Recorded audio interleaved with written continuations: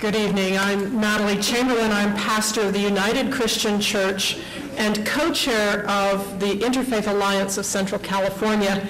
And although I am here officially tonight as the co-chair for the Interfaith Alliance, I want to first of all say I am honored and humbled to be in such company.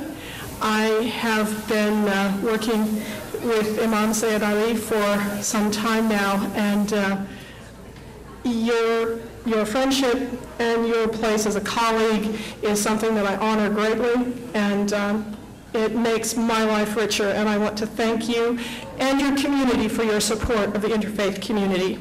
I also want to say that I had to make a correction to the letter that was sent to the Bee.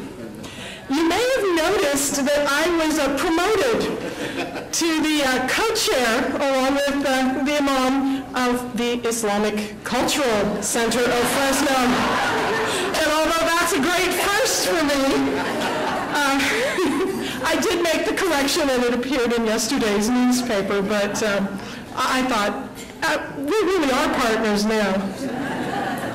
The letter that was sent to the Bee, I'd like to read at this time because it does give you an idea of where we as the Interfaith Alliance stand.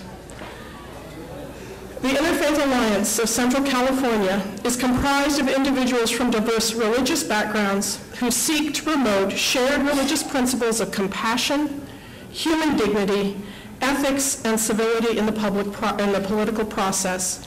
We strongly support the need to protect the human and civil rights of those in our society who experience violence, oppression, and are the victims of religious intolerance.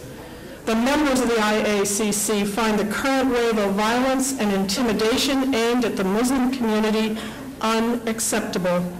We call on all the people of Central California to offer their support to the Muslim community, to join the IACC in recognizing the constitutional right to freedom of religion, and to refuse to be part of the inflammatory rhetoric being directed against the Muslim community.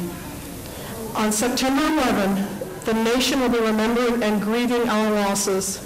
Muslims will celebrate the end of Ramadan around this date, and it would normally be a time of joy. The two events coincide this year. The sentiments do not. The IACC wishes the Muslim community of Fresno joy in their celebrations. We offer our presence to help make that celebration possible and peaceful. And I'm here to reaffirm that. We of the IACC stand with you and with your community.